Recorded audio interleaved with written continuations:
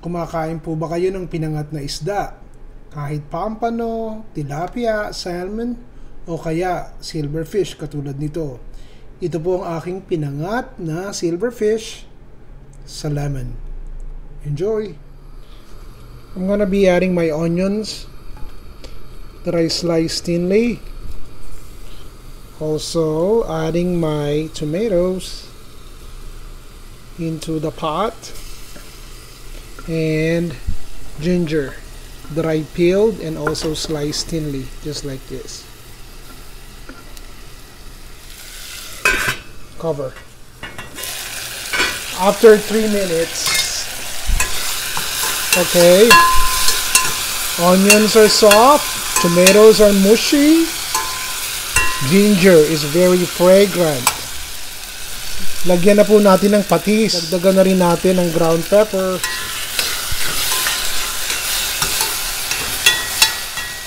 Let's add some water. About 1.5 cups of water.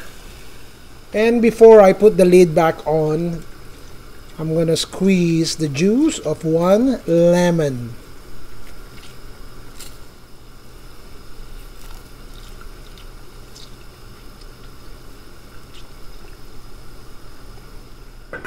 Cover.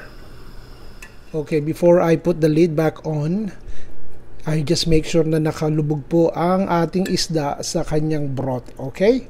So, I'm using low heat now at isisimmer natin to gently until the fish is cooked. Okay? Punta po kayo sa chefronbilaro.com para sa lahat ng klase ng kalderong kailangan nyo made by Heritage Steel Cookware.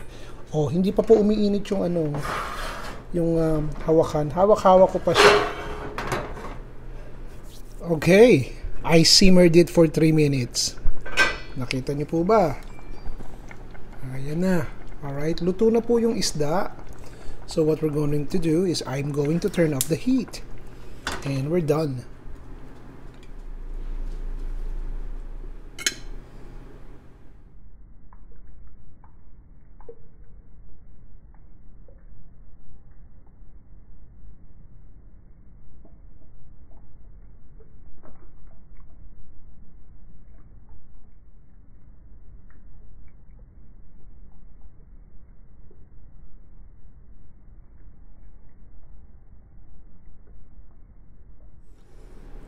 Napakasimple pero masarap. A few fresh ingredients, tapos fresh pa yung isda nyo. Ito na po ang kakalabasan yan.